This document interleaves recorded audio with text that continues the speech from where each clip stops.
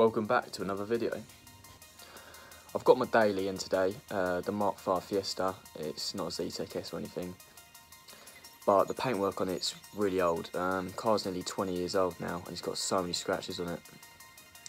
So when I was at Mod Nats yesterday, I got chatting to a couple of blokes about detailing and I picked up some products. I've got this Poor Boys product. It's like a swirl remover. You can use it like hand or machine, but my dad's got a machine polisher, so we're going to use that. And also picked up 2 pads to do it with. But before I start detailing the car, I need to clay bar it and glue and tar it to get like any imperfections out. So today I'm going to be focusing just on the bonnet. This is just a trial. I've already taken the 2 washer jets out, they're easy. Some of you might be thinking, why are you detailing it for? It looks really shiny, looks really good. But no, it isn't. Right, I've got the flash on now and I'm going to go closer to the paintwork. As you can see, it has got so many swirls. It's like unbelievable. The fact that this car's 20 years old nearly, I don't think it's been detailed in its life, so it's about time I had one.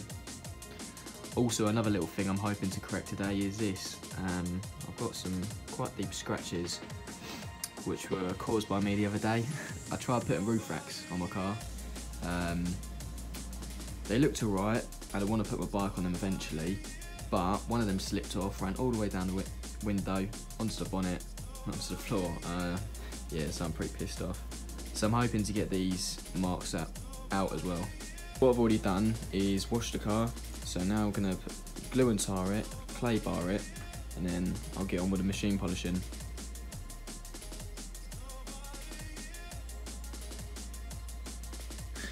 Right, I've chopped off about a quarter of it and just going to put it in some warm water now to make it more flexible. After about a minute or so, you can then make it into a little ball. It's softer to use and pretty much ready to use on the car. This is the stuff I'm going to be using alongside the clay bar. This is Autosmart's one, but you can pick up any other make really, and all it does is gives you a bit of lubricant when using a clay bar on the car. Right, so all I'm going to do is just spray it on, make sure you keep it wet all the time, get the clay bar, just go over it, straight lines. You can feel it picking up the dirt as you go along.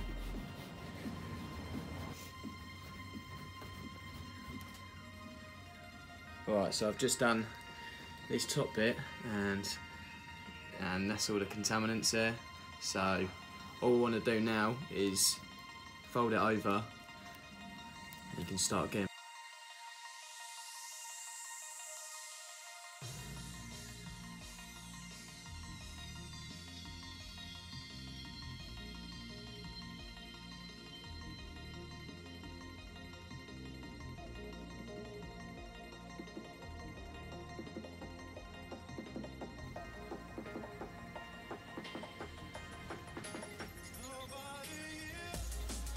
Right, this is a clay bar I was using for the whole of the bonnet. As you can see, all that dirt that's come off it. I also found it useful if you make it into like a ball and then flatten it down.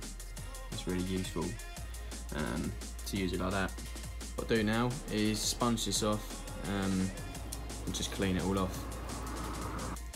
Right, I've just cleaned the bonnet off. All I used was just a bit of water and then a clean microfiber. This is a machine I've got. I'm going to put a link in the description below to it. I've got this pad. All it does is just, that's Velcro, so it just sticks to it.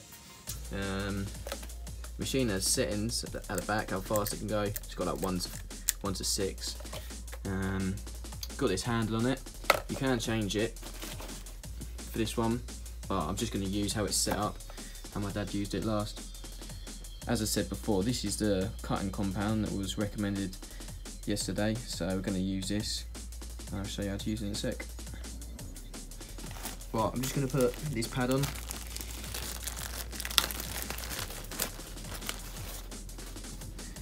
is. Right, I'm going to try and get this in the middle.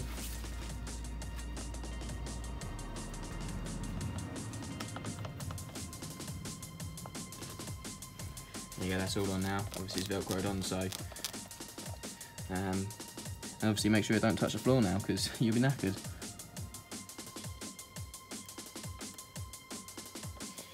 When using a machine polisher, make sure you put the cable over your shoulder so it doesn't go and scratch on the surface you're going to be cleaning. Right, so I'm just putting 5 blobs on it.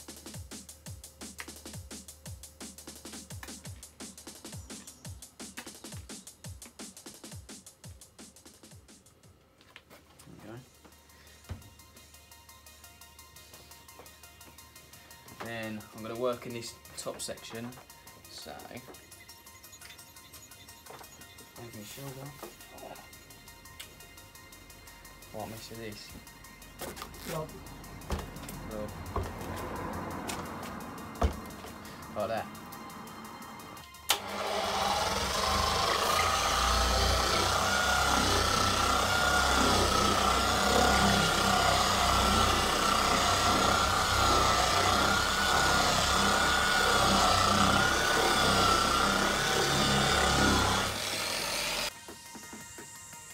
Right, I've got my clean cloth, just going to buff this off and see what it looks like.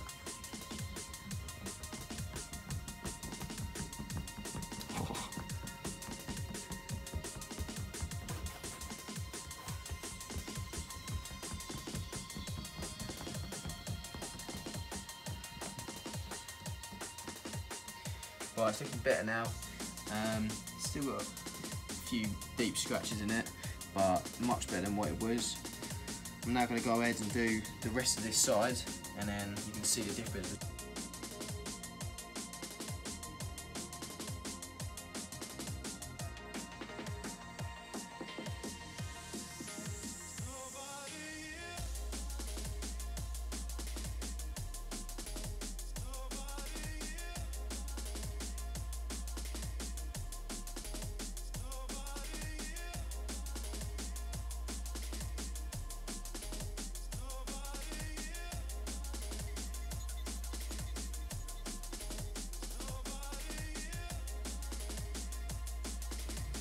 I've now finished machine polishing this side.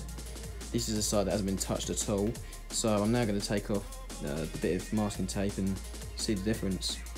Right, I can already see it's a big difference, but you'll be able to see now what the actual difference is.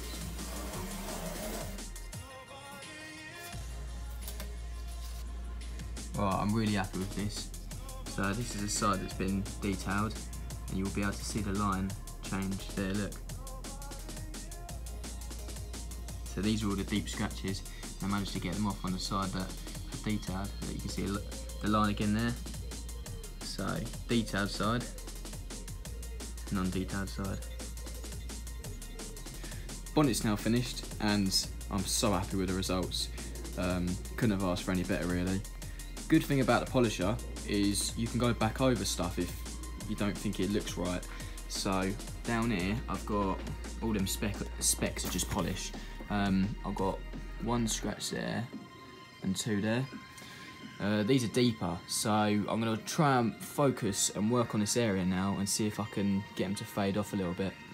This poor boy stuff that I've got is 2, and 2.5 is the harshest you could get, so I could go and get 2.5 now, and they'll probably come out pretty quick. But all I'm going to do is go back over it with this, maybe 2 more times, and see what the difference is. If you didn't get what I was saying earlier about applying the compound, then I'm just going to show you again. So for these 3 scratches, all I'm going to do is put 2 little blobs on my disc like that. As you can see, my disc is pretty saturated right at the moment, but yeah, it's alright. It's not too bad. Remember, #1 rule: always keep the cable over your shoulder so it doesn't drag on the bodywork that you're cleaning.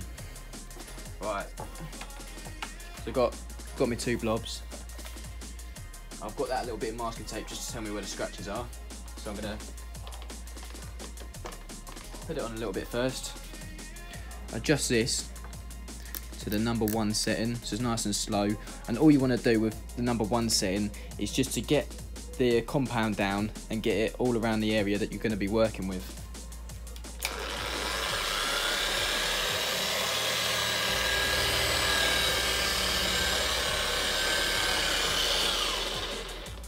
Right, so as you can see, it's all fairly on there now, so bang it up to number 6. So now it's on number 6, you want to be a lot slower and take your time on the area that's you're focusing on. So I'm going to go nice and slow and try and get these scratches out.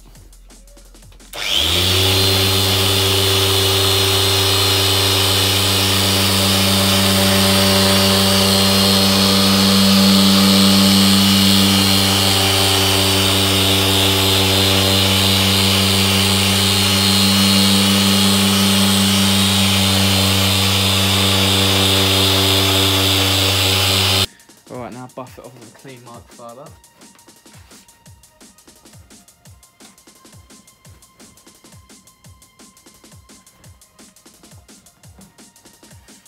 Right, they're nearly gone. Nearly gone.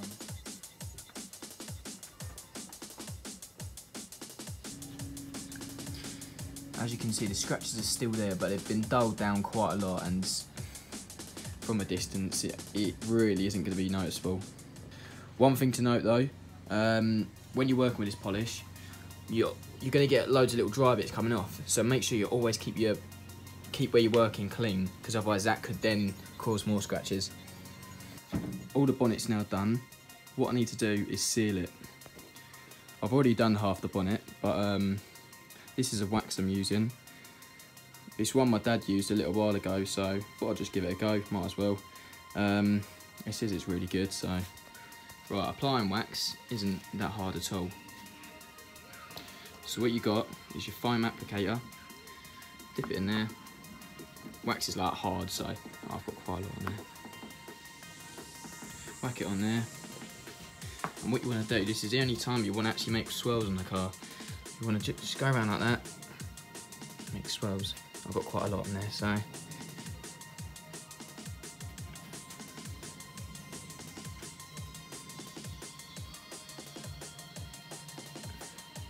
I've waxed the last third, and what you want to do is just wait until it goes a bit white and sort of nearly dries up.